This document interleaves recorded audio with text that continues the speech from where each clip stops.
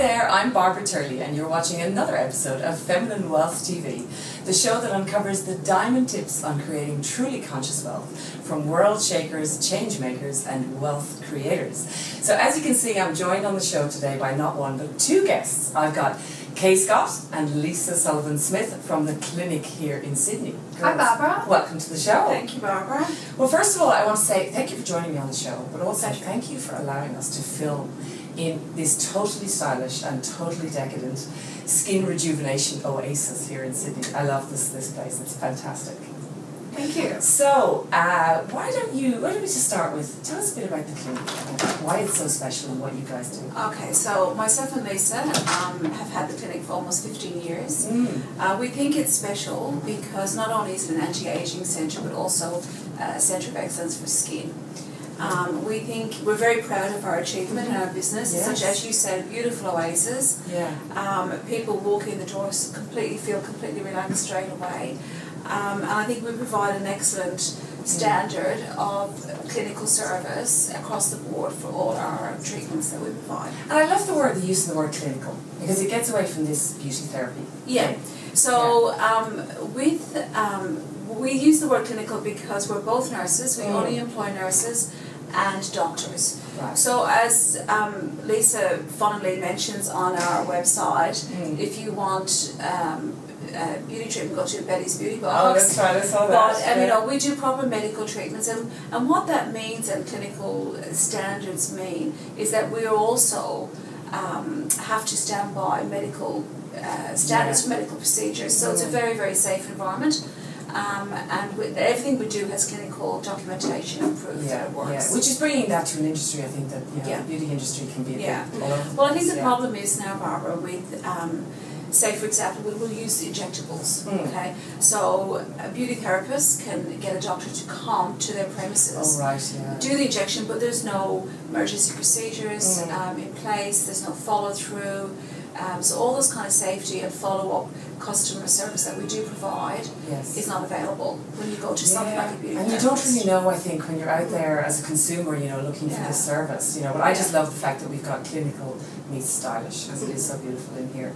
And I did read on the website, actually, Lisa, that was your quote. I think it said, if you want an aromatherapy facial, go to Betty's Beauty Box. If you want results, you go to the clinic. Absolutely. And I love the fact that I've gotten to know you girls over the years, and it's that straight talking kind of no crap attitude that I love. And I think, do you think that's been a bit of a secret of your success in this business? I think that Kaye and I are both honest. We're both hardworking. We saw basically we saw that the market was lacking beauty with medical treatments and lush environments to work in. Kaye and I both come from a nursing background, and we both have pharmaceutical background as well, where we used to call on doctor surgeries that were old, dirty, lacked beautiful furnishings and no water to drink, no nice teas. And Kaye and I saw that we could perhaps provide an environment that women would feel comfortable in, and also the services with high customer service, which we pride ourselves on. Yeah, absolutely. So I want to take a step back. You both started out, as you said, as registered nurses. Where did the passion for nursing originally come from? Which go first? Well, I'm She's the Irish one. I'm the Irish one, that's right. So I grew up, like you, Barbara, in Ireland, and it was obviously a little bit before your time, but back when I left school in the 80s... Everybody became a nurse. It was either nursing, you didn't have options as a woman, so it was, so it was nursing, teaching, civil service. In my year when I finished school, probably I think 2 or 3 guys went to university. It's not that I couldn't have gone, but just the expectation for women. My brother went, so that it just wasn't there, that you were going to do that basic. And the interesting thing is that was only in the 80s. Like, we're not talking about the 1920s here. Yeah, exactly. It's fascinating. Yeah, and I mean, I'm hospital trained, which is gone now. So when I had to go live in the nuns in Ireland, so we had to live in dorms for 6 weeks and everything. So, I think why I probably stayed in love with nursing is the friends I made. I think a lot of nurses say that. The bonds I made. And I think that carries through then, you know, when it comes to teamwork and your own business and, you know, mixing with different, nursing teachers to mix with different personality types. Yeah, of course, so that's why I did it. I was drawn to it and I loved it from the very beginning. And Lisa, what about you? Where did your love affair with nursing start? I guess it was actually my mother's advice to me, and both my family, I pride them on being working class, uneducated, people who didn't go to university back in the 60s. So my mother suggested that I did nursing, and her famous quote was to marry the doctor down the road like Kaye. Get in there. Get in there. I wish I listened to her, but I didn't. Well, you became a businesswoman. But I must say though that I've always had a passion for the medical field. When I was in year 9, I worked in the children's hospital in the physio department, and so the medical industry has always impressed me, and it was basically my passion. So when I decided, you know, HSC's 18 years of age, what am I going to do? My mum said, just do nursing, and I did it. So, and I've enjoyed it, and I loved it. It's a great grounding, I think. It's a great grounding of a career to start out in. So you did the nursing. Is that where you both met? When you were nursing? No, so I'm a little bit older than Lisa, so I did it really when I finished. I travelled, and when I came here, then married someone who's Australian, so that's hence why I stayed here. But I actually set the business up 12 months before I met Lisa with another lady, and she got ill, and Lisa was... I didn't know that. Yeah, I didn't know that, And Lisa was working. Yeah, had just started for a very short time, but we instantly got on very well. We met at a conference. Yeah, we met at a conference. So I was working for a French cosmeceutical company with French products. That was very, very hard to sell. And Kaye was my first customer, I think. Yes. We had a mutual bonding, and then we just got talking and did coffee and what have you. And then, a new equipment called Intense Pulse Light machine was coming out, and Kaye suggested, you know, would you like to come and work a couple of days as a nurse? And I said, I actually miss the patient interaction. Yes, I'd love to. I've done enough with the sales. I miss the nursing, so I guess I'd love to come and work. And basically that was my journey. 2 days was 3 days, was 4 days, and here we are now. Partner. So when the business partner left, Lisa stepped in. Right, so what I'm interested to talk about now, actually, just that you brought up the business partnership thing. I mean, you guys have had this business for 15 years. 15 years of a great partnership and a very successful business and a great friendship. Like, you guys are actually friends outside of work. And I'm really fascinated. So many women in particular, we love going into business together. We get a great idea, you know, with your friend, and you decide we're all fizzed up about an idea, and you think, let's go into business together. And so often it fails because the vision is not aligned, and before you know it, the business is gone and the relationship is gone. How have you girls maintained your friendship and the business partnership over the years? I guess the key to us was that we actually weren't friends when we started. So we had a liking towards each other, and I guess it's like an arranged marriage. It's an arranged marriage, and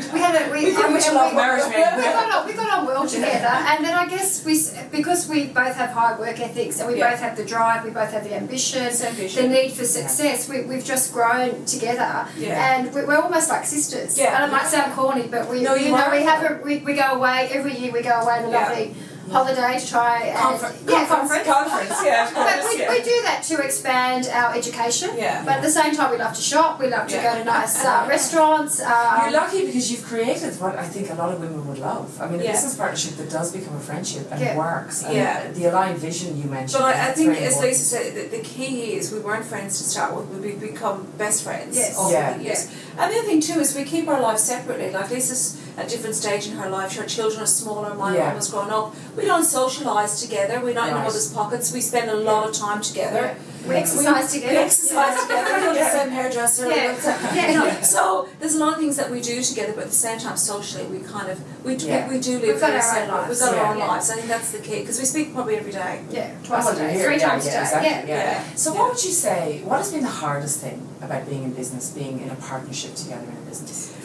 You know, when we looked at the questions for today, myself and Lisa, look, we have not had a fight in 15 years. We have not. But is it the laser that you get rid of the cat scrolls when you have the fight? We actually don't. It hasn't been hard. And actually, it's been easy. But my first time around, it was a nightmare. So a lot of people say a lot of business partnerships are like that. They are nightmares. They're a nightmare, and I think the fact that everything was in place this time around, and even though the original business part was very short, it was a disaster. You know. So you'd had experience. I'd had experience, and I think that everything this time, you know, proper partnership agreements, lawyers, everything right down to what happens if I die, if Lisa dies, what happens. It's all there, and the rules and the ground rules are set from the beginning. The rules of the game are set. Yeah. Everything from, can you imagine in this industry who gets, you know, do the family get free treatments, do this, so everything was being knotted, everything. Nobody thinks of those things, actually. But no one thinks of those things, and they're the things that can cause so much grief. You know, are you comfortable sharing at all some of the things that went wrong in the original partnership? You don't have to if you don't want to. I'm just interested to see basically, I think we were very good friends, and that was one of the issues. Two, we were at very different stages in our life, and we had a different vision. I mean, when I started the business with this particular business partner, and we were very good friends, and I have the greatest respect for her still. You know, we're Are not you still friends? No. Yeah, that's the sad part. Yeah. But I think that you have to kind of. At some stage you have to say, well, that's it. You know, it was amicably done, a bit like a divorce, marriage. But that's what you got married quickly afterwards. On the rebound. But I think that's the problem though with businesses. Like, you know, I think so. I went in as business partner, and then the ground rules weren't set, and we started because we both had small children, and we thought, you know what, we can work part time, and this can be like a small industry, and I could see the potential to grow it. Yes. She became unwell and didn't want to grow it. So your visions became misaligned. Absolutely like that. So then when Lisa was there, I knew that she had the same vision as me. Yeah. And she came from the same background. This other person was a nurse as well, but I just think that the relationship was too close. And what about, so Lisa, when you came in and joined, because often that can be, it's different when you start out together. Yeah. But you came into something that had already kind of been formed, and the vision, I guess, was there. What was your vision? I mean, did you come in and see that vision and go, wow, that is so aligned with what I'd love to do? Well, I think I'm actually, first of all, very grateful that I was given the opportunity to prove myself, but then again, I must have been a good employee to be given that opportunity. But I guess we were lucky because at that stage we had this new fabulous piece of machinery and the business was pumping, and we worked so hard, but you know, at the end of the day we were exhausted, but we could see the end result. So I guess that was a taste of if you work hard, you know, your goals will be achieved. So we were lucky in that respect. And I think I always had respect, and I've said to Lisa from the very beginning, you're the boss now as well. Yes, it was always, because there can be that feeling of, oh, but I don't really want to step up and say anything because I'm not really a partner. She was fine. That's definitely not her. As far as I know, she was in charge. She was the boss. But I wanted something like that. Yeah, but we both bring separate things to the table. Exactly. I mean, that's important too. So we both have great strengths together, but also separately we align with each other. So what advice, I mean, I want to get some, I've been trying to get this from a lot of my guests actually, particularly on business partnerships and joint ventures and things like that. A couple of key tips that you would say to anyone out there thinking of a business partnership or a business owner who's thinking of, you know, joint venturing or moving into that next realm. I think you have to get really good advice to you know, with the lawyers, to have the contract agreements set up.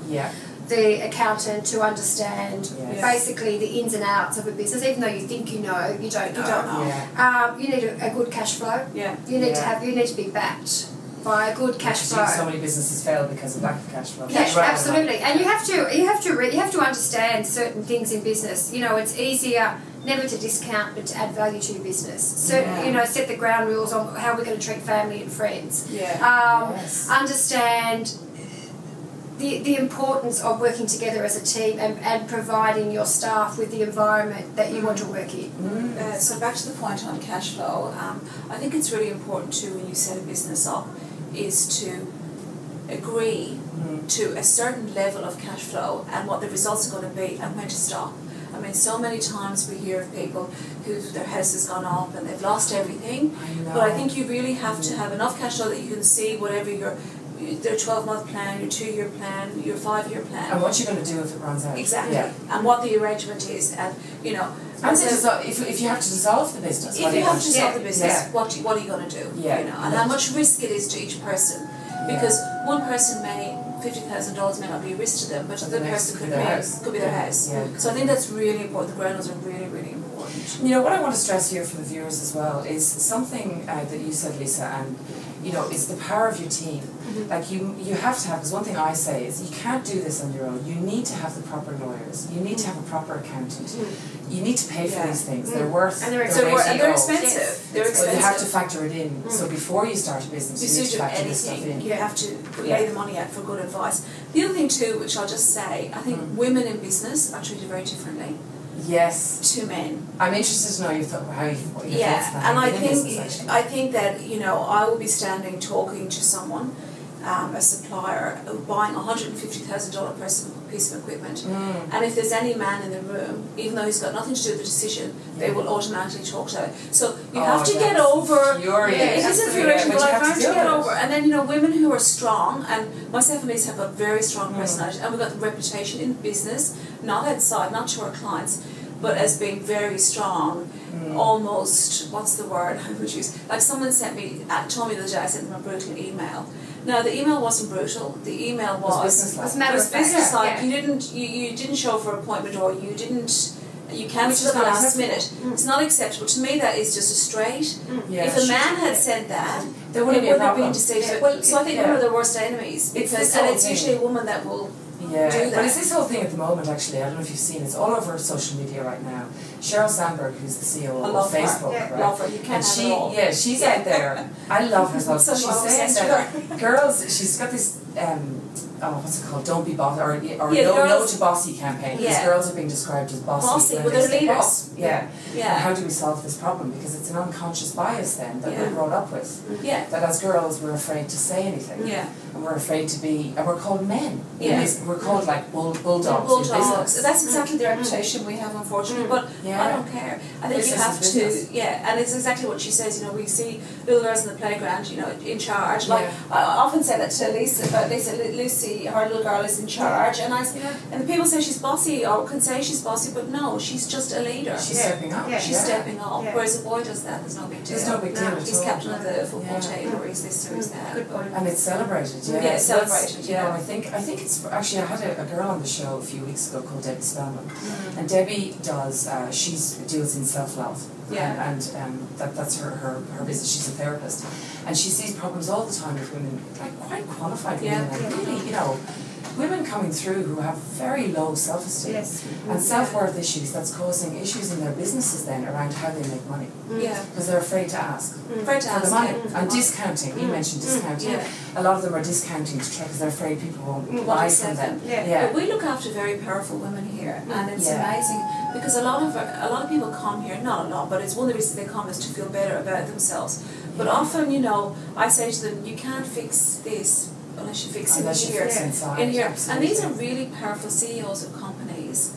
That lawyers, doctors that really feel very powerful, very intelligent, who feel they can't ask, that they cannot, you know, that I haven't got the confidence. It's honestly, it's a problem. I mean, I've spent years in the corporate world, and I know that I've suffered not being, and I'm a strong woman, and I think, you know, but I was bullied. I was bullied in the job when I was in my 20s, very badly. I just can't understand how I wasn't able to say anything. I've definitely gotten underpaid. You know, I haven't asked for, you know, so there's been things like that, and I think our generation we're the ones who are facing it massively because we're entering the realm of business and money and leadership in a big way. And I'm hoping that our next generation. Well, I've got a 17-year-old girl who I would hope, but you just don't know. That you would hope that she watches myself, who, you know, works and has her own business. She's watching television as well. But she's also watching the Kardashians, so that doesn't help either. You know, so there's two different types. Exactly. Well, what I love about this discussion, though, is that we're having a discussion, you know, you run a skin rejuvenation and laser clinic, but yet we're talking about the things that, you know, like it's not just it's not just about what you do, but even helping women, you know, they're coming in, but there's a whole host of other problems there. Well, that's probably, you know, I feel like I'm a counsellor. Every day I can answer any relationship problem. You've seen it all. And even someone was expressing ways to celebrate her husband's 50th birthday. And she said she wanted to give 50 ways of why she loved her husband. And then I was saying, well, why don't you do a tree with leaves? And then she said, you know, graphic art. I said, no, let's just paint it. So every day we come up with new challenges, and it's all getting to know the client. But there's lots of low self-esteem in women. And the more successful they are, the self-esteem is at the lowest. That's exactly what Denny and I were speaking about. Just saying that it's not. You think it's the girls that are, you know, uneducated or it's women. It's women. All the spectrum of women are suffering from these problems. And they well, fortunately or unfortunately, they actually want to spend the money, and they actually sometimes don't even care how much the money costs, because they think that by fixing this fixes everything in life. But sometimes they can. Sometimes it does, and sometimes it doesn't. Look, so I want to talk a little bit now about. I'm always really interested in business models. Because for me, you know, I watch people starting businesses and getting the model wrong, particularly in the beginning, is what can collapse a lot of startups. Now, looking at what you girls have done, like I just, your business, you know, from the marketing right through to the customer service to the look and feel, everything, to me anyway, looks like just such a well-oiled machine. But I'm interested to know, like way back in the beginning, did you understand the importance of getting strategy right? Do you think? Where did I think in the beginning when we opened it, we had a strategy, very short-term strategy. So we didn't think it through. But one thing I will say, because there's so many clinics like ours that open, one thing I would say that has made us very successful is that we didn't rush into anything. So our strategy was just one service we started off, which was laser hair removal. And then we didn't just have, like we have now, 20 services. So once we got that right, ironed all the problems out, then we went to the next service, which was IPL. And peels. And peels was skin, and then we took our time with that. And then we got into injectables. So every 6 months or a year, whenever we felt comfortable, once you had a general understanding of the services, it was easy to add in. But the biggest mistake we would have made was strategically was just to buy everything in one go. Oh, and try to be all things to all things to which you can do. So I would say, from a strategy point of view, in the beginning, that's what we did. We just took it easy, and then really got everything perfect before we went to the next step. You know, it's interesting you say that actually, because another girl I had on the show, Wendy Mack, a few weeks ago, she's like she's a marketing guru, and she said the same thing. She said, in order to become the go-to expert in your industry, you need to start out being the go-to in something really niche and very specific, and then you branch that. Before you know it, you're the go-to in the whole industry. In the industry, and that's what happened to you girls. Again, it's a common denominator across the.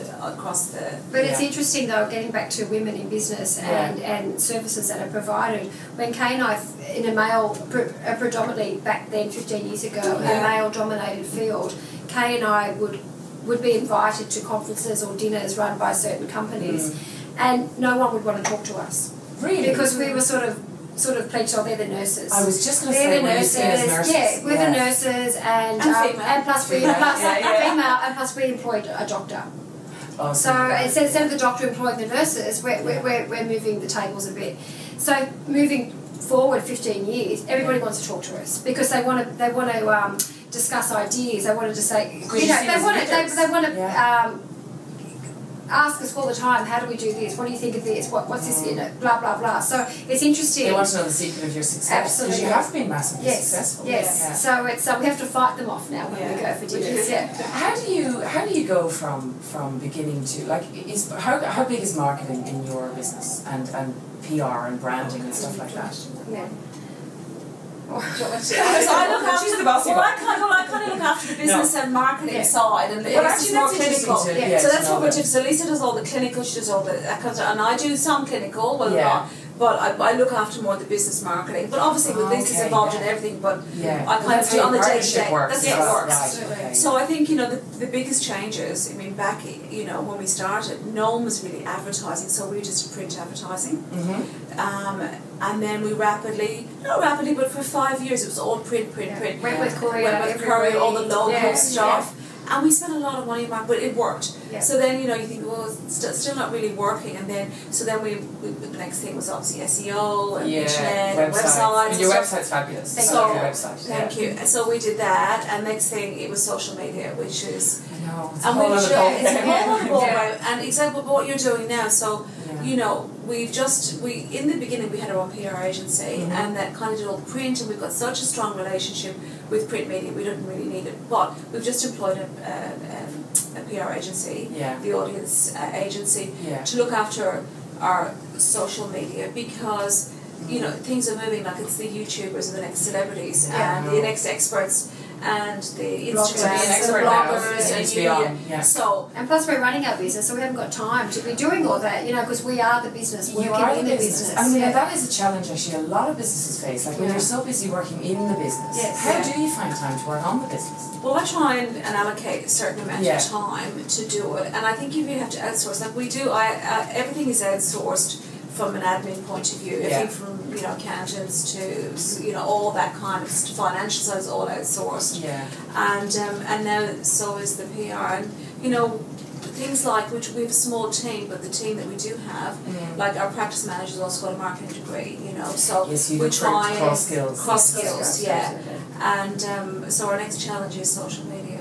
So, well, I love the fact though that we have been recognised. We have to recognise it. Well, no, I think the fact that you've recognised though that you need to do all these things to keep the business on track, but also that you can't do it all yourselves. You can't, so because you're so busy actually running this business that you know you need to outsource some of those. Plus, you know, at the end of the day, we've got a family. You've got so that's our other job. You know, and we go home to the unpaid work. Yeah. So it's The other thing that's frustrating about the new wave of social media is and web SEOs is you're surrounded by very young people. Yeah. And so they're quick and they're challenging, and it's a different generation, female, male. We've got like our IT guy's 20, but he's changed our business. Has he? Unbelievably, he's a very smart. So it's worth taking on. Sometimes you think, oh, is he a bit young or they a bit young? But we have to get past that. I find that very challenging. It's really challenging because they'll come in and they can chew gum and they can. It's totally different. And I just think it's disrespectful. But we have to. We just have to learn how to deal with it because. Did he create your app? Because I know you have the fresh face app. No, that's actually a company. That's actually a company app that was developed by one of our suppliers. But we were going to do an app as well. You're going to do an app. So I mean, I don't think an app's the be all and end all. But I do think so that I think it's something that it's part of it. Yeah, exactly. It's a bit of fun thing, but that's why I wouldn't spend too much money on apps because I know people out there are spending a fortune creating apps. But the other thing too is within our industry, it's quite confidential. Yes. We can't build apps for other people to see. So we have to be quite careful as to what we do because another thing with regards to social media, where you can go to the famous hair salons and they can show they've got the it girl and this celebrity and this person from Channel 9. No one wants to really put themselves out there. And well, they do if they say for skin, but they might be coming in for injectable. So we have to. It's quite tricky in this particular. So and we've got a strategy to deal with that now, but it's. I can't tell you what it is yet. Watch this space. Watch this space. So I want to talk a bit about it because I think when I look at a business like this, I mean, I just think, wow, what a gold mine. I mean, you know, the whole emotional triggers for people to buy are so easy because all of us women in particular, like as you say, we're all trying to stay young. But I want to talk a little bit about the tricky side of the business. Like, I mean, how I wouldn't use the word lucrative, but what's the trickiest part of this business? It's an expensive business to run. Yeah. Okay, so if I do a man, when he sits on my bed and looks at Bondi Beach with the beautiful view and the lovely paintings and what have you, the first thing he says, gosh, you must be cracking it. You're loaded. But the product is expensive, the insurance for the doctors are expensive, the wages are expensive. The rent is expensive. Workers' and compensation. The look and feel that you want is expensive. It's a very, very expensive business to run. Yeah. So at the end of the day, it's And is there competition coming in? Is it rife? Yeah, you know what? The competition is rife, and there's actually a place downstairs who does everything that we do, but half the price. More than half the price, but there's no customer service, there's no niceness, you're not guaranteed to get the same person every treatment, there's no medical follow-up, and then often if I walk past and I look at the girls, they all look dishevelled and there's no pride in their work. Yeah. So that's the difference between, and a lot of our clients have been honest with us and said they have gone downstairs, to have a look, but they even tried a service, but because it's cheap and everyone's on budgets and we understand that, but they always come back. And yes, suppose you have to resist the temptation to go that route as well and to drop things because it's not your value. So it's about sticking, and I love that about this business. Yes. You stick to what your value proposition is to the market and the level of the market that you're playing Absolutely. at. You know, people say, I always say, you know, we see ourselves as a premier brand in the clinic. You know, Louis Vuitton are going to drop their prices. Or discount their prices. So, you know, I think we're trying to, compare apples with apples. And I think, But at the same time, we're not greedy. So we understand that we've gone through the GFC and people are losing their jobs. And our business didn't suffer at all with the GFC. In fact, it actually rose I was due to the GFC. Yeah. But you know, some women had to cut back on their nanny so they couldn't afford the treatments. Yeah. And then they would say, you know, I've only got $500 to spend. What can I have for $500? So we can work something out. We're not greedy, greedy women who say you've got to spend this, blah, blah, blah. And we have a loyalty to our clients who have loyalty to us as well. We do, yeah. So some of our clients have been coming since the doors have been opened. Yeah. And it's extraordinary the loyalty they have. Yeah. For I us. think the loyalty that you have built is probably one of the secrets of your success. So, as I've been calling all of my guests on the show, as savvy femtrepreneurs Oh, I like that. of the future. Isn't that good? What does the future hold for each of you? What's your big vision for this business?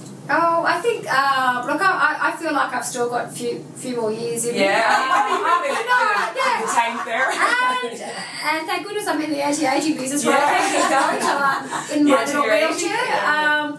I've got the enthusiasm, so I'm not bored. But Kaye and I do have a few visions in the back, plans. But for we obviously growth? Yes, for growth. But obviously it's confidential at this stage. But we're always thinking. So we don't sit back and go, we've done it, we've made it, high five, it's easy. We're constantly thinking, we're watching, evolving. We go overseas once a year, we learn from New York, Los Angeles, Paris, we've done it all, we see how they work. And then it's interesting though, because often a company will bring out a guest speaker, a hot person from Los Angeles, and then we go there, we go, oh, that's dirty, or that cushion's not right. And they're walking around with big drinks in their hands, and you just sort of think, no, that's why we're successful. That's why you're successful. That's because we don't do that. We have a very high standard, you know. And I think with nursing, you talk cleanliness, aseptic techniques, sterility, all these things that are embedded in our mind, you know, and I think that is one of the reasons why we're successful. I think that's fantastic. And I think the reason we all keep going